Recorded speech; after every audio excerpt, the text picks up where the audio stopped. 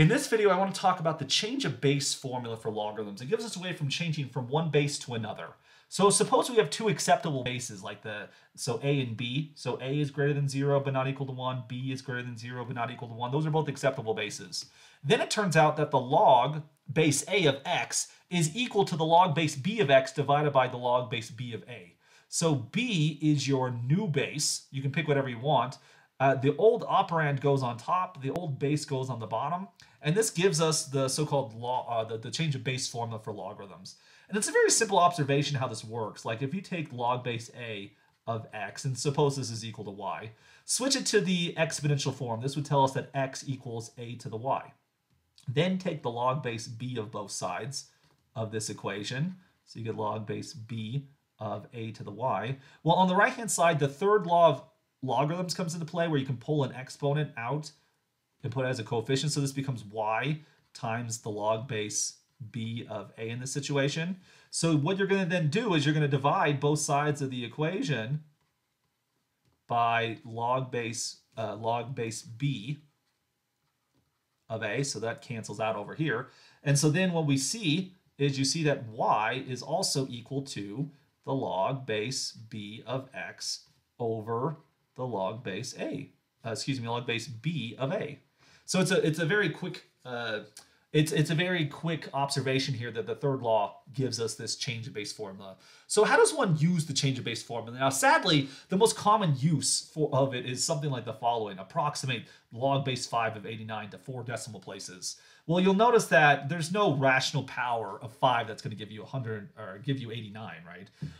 And so you console your calculator and you're searching, but there's no base 5 button for logarithms. You'll probably see on your calculator a natural log button, right? Those usually come equipped with a scientific or graphing calculator. You might see one that just says log, which will mean the common log, right?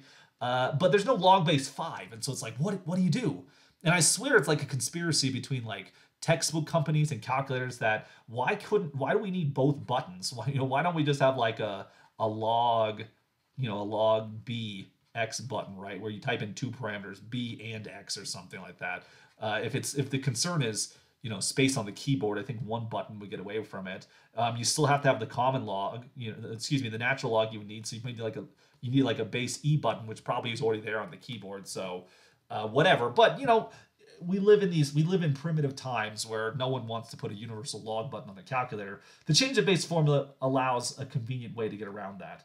Because the log base 5 of 89, by the change of base formula, this is equal to the log base b of 89 divided by the log base b of 5, for which that base can be any number you want. You could switch it to the common log, base 10. You could switch it to the natural log.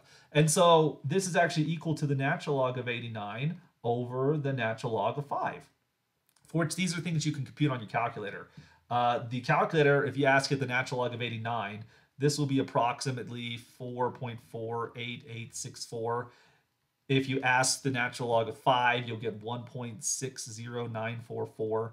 And then if you take the ratio of those two numbers together, again on your calculator screen, you'll get approximately 2.7889. Of course, rounding to 4 decimal places right there. So that's how most students actually use the change of base formula as a way of just making up for the defect of their dumb calculator. What were you thinking, Texas Instruments? I don't know. Now, that's, of course, from a mathematician's perspective, that's like the most useless reason to have a change of base formula, one that can be easily fixed by a competent calculator factory. Really, the point of the change of base formula is how do you deal with logarithms when you have different bases? Like, what if you want to compute the expression log base 5 of 8 times log base 2 of 25, right? What if you have different bases? How do you work with these in harmony with one another? Well, honestly, you look at something like this, it's like log base 5 of 8, log base 5 of 25. Why couldn't you like switch the numbers around, right? It would be a lot easier. I mean, log base 2 of 8, that's pretty easy. Log base 5 of 25, that's super easy. Turns out, maybe you're not going to believe me here, but by the change of base formula, you actually are justified in moving those bases around. Let me show you.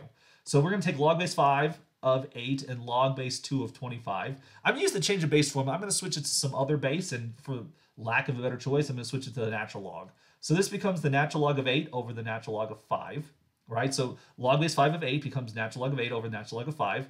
And we're going to find then also the log base 2 of 25 becomes the natural log of 25 over the natural log of 2.